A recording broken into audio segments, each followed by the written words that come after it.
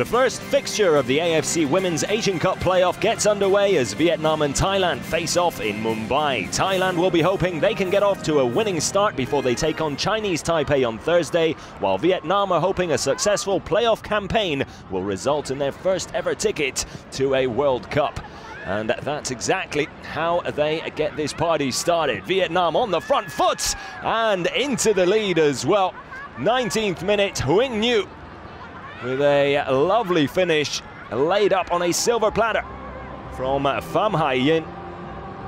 Just like that, Vietnam on track and looking like they mean business. 24th minute, another chance for Vietnam and another goal. Nguyen Thi Tuet Lung with the delivery and Tai Thi Tao with the header past the keeper.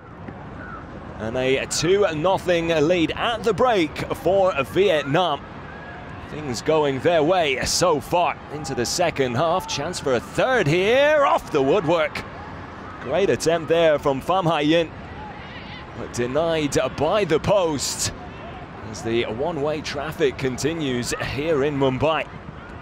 Just a minute later, Vietnam powering forward yet again. It's their captain and number 9 with a great goal. Huỳnh Như with a fantastic finish, but sadly the goal wouldn't count. VAR stepping in and offside the decision in the end. What a shame.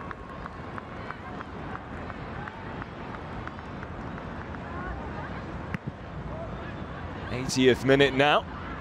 Can Thailand get a shot on goal here? Wow, not a bad attempt there. Siloan Intami puts her boot through it, but drags it wide in the end. 85th minute.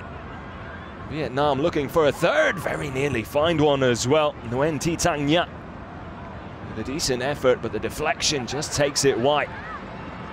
89th minute now, as we head into the closing stages of the game. Fantastic run here, and Nguyen Thi Tang Nhạ brought down by Kanchanapon Sengkun.